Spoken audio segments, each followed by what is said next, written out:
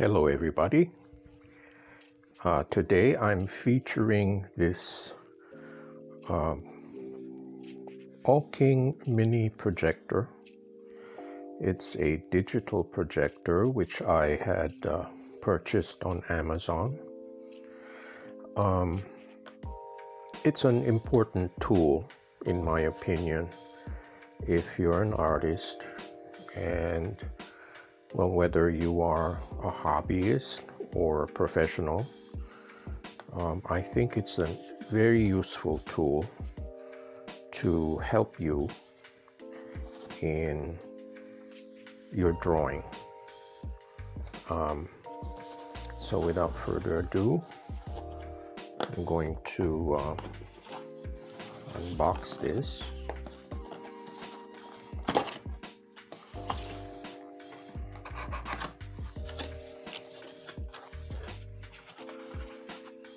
Here's the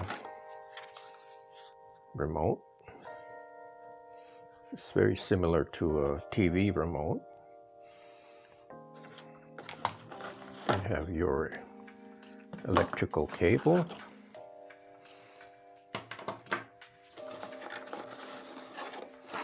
Now here is an HDMI cable. It's a male to male. And here's your good old-fashioned RCA cable.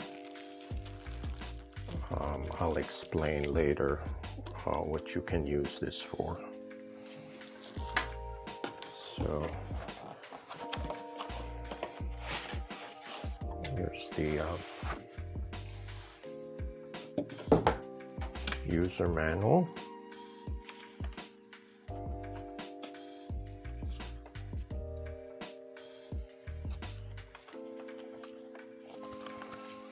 And here is the projector itself. It's nice and small, very easy to carry around, especially if you're on the job, on a work site.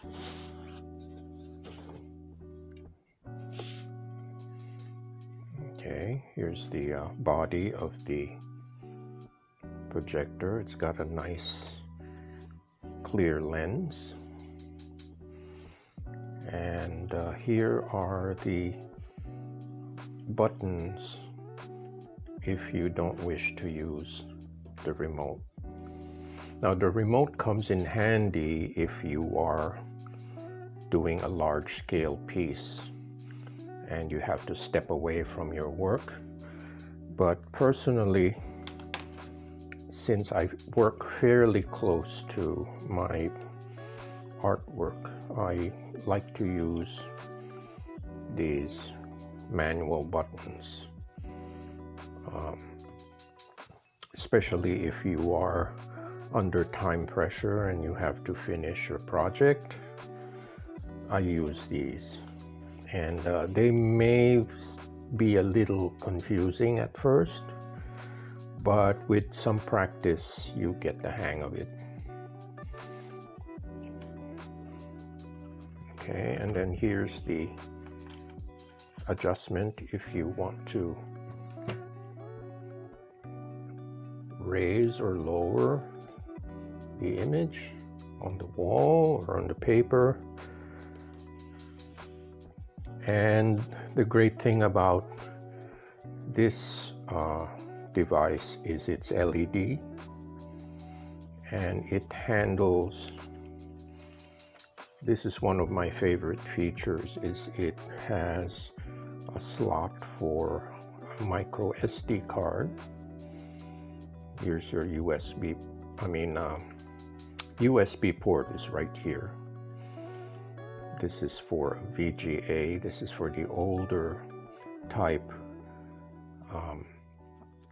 plug for monitor, and this is the more up-to-date HDMI, which they provide you with a cable. And here's the slot for the AC plug.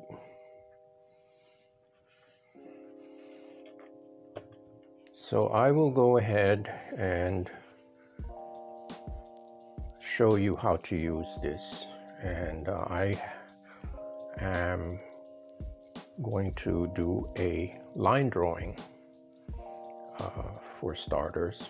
It's a simple way to demonstrate this. I'll be right back.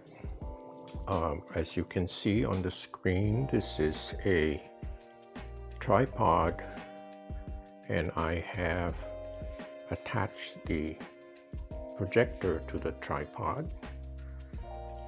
Now this is small enough, this device is small enough to function just being placed on top of a table, but for demonstration purposes I put it up much higher. And as you can see, here's the piece of watercolor paper that I'm going to project the image on. And the image is stored here. So I have a couple of JPEGs that are stored in this thumb drive, one in color, one in black and white, and it goes into the USB port right here. Let me just make sure it's in tight. Okay, and I'm going to use the remote and press the power button.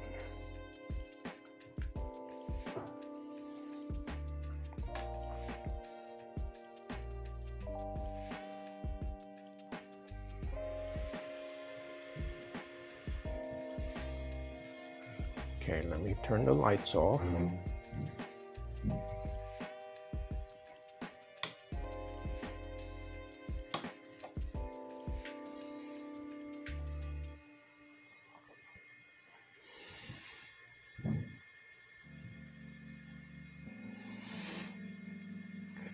Now, it took me a while to focus this on the wall because I wanted the image to be centered on the watercolor paper, but right here, if you can see,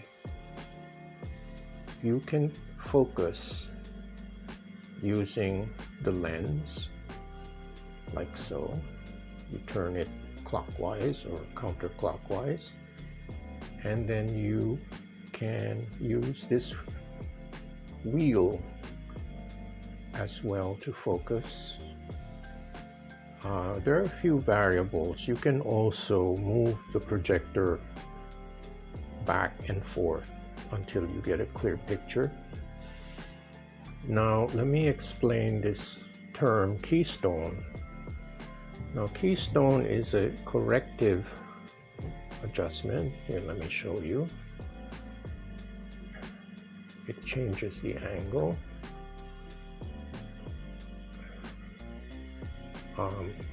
If you want your picture to be perfectly flush to the wall, in other words, at a 90-degree angle. So I know it's a little difficult to see right now, but that's what keystone means. It's like you adjust the angle of the image so it's perfectly flat. Okay, so now I'm going to try to access the image on this USB thumb drive. I'm going to click OK.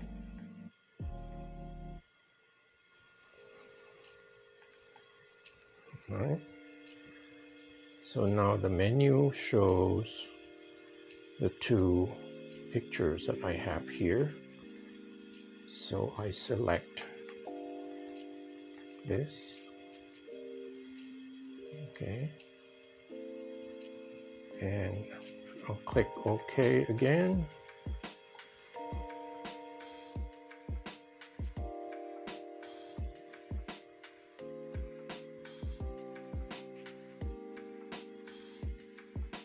I'm going to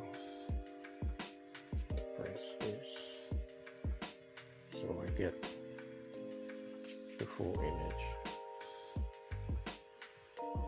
Now by default it starts to do a slideshow, but I can make it pause.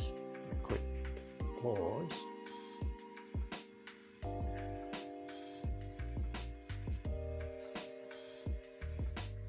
Okay, as you can see on the screen, I've been able to focus the image and size it. It takes a little bit of doing because I wanted the portrait to be exactly in the middle of the paper that is taped to the wall. So this is the part that's a little difficult, I have to be honest, because focusing, especially if it's a portrait, the image has to be very clear, that when you start tracing, there's no turning back. You have to do it right the first time. So it's worth it to spend the time, no matter how long it takes, just to get the focus right and the angle right. So the next step now would be to take a pen or a pencil and start tracing the image. Now, I find it easier to trace a black and white image than a colored one, because sometimes the color can be distracting, and with a black and white you can clearly see the borders and lines. So the next step will be to do the actual tracing.